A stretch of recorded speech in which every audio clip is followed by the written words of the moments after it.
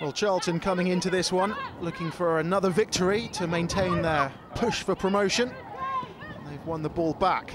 Johnson with an early opportunity straight to the keeper. A rather tame effort in the end, but a warning sign for Lewes. Charlton have started this brightly. They're all over Lewes here, and they've deployed the press once again. And Johnson has another chance, just tipped over. They're getting closer, the home side.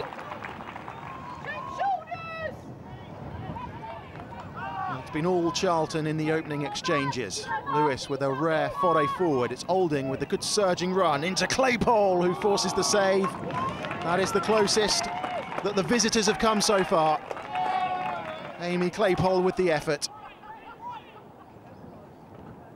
Well, they're finishing the first half quite strongly, Lewes. It was all Charlton in the opening exchanges, but Lewes have grown into it as the half has progressed. Knocking at the door here.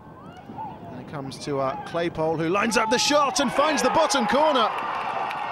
Lewes lead 2 minutes before half-time. It is the visitors who strike first, and it is Aimee Claypole on target. She had so much time and space, and she was able to pick out the bottom corner.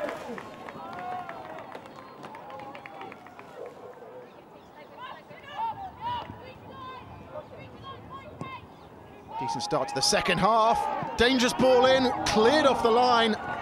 Lewes so close to doubling their advantage, and Dow it was doing the defending. Into the final 10 minutes. Green with the chance to cross. Towards McGowan with the header. Oh, that is perfectly placed. Charlton are level with 10 minutes to play. Tegan McGowan with the header. And she could not have placed that better.